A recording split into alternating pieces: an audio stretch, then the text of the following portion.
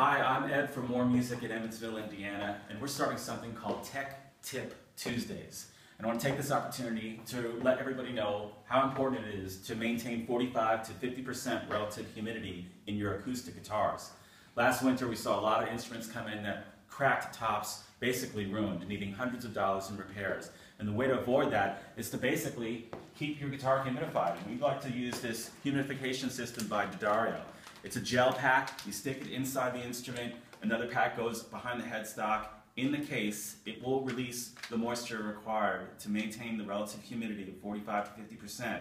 This is going to keep your guitar from cracking and becoming unusable. Protect your investment. Check it out here at More Music in Evansville, Indiana.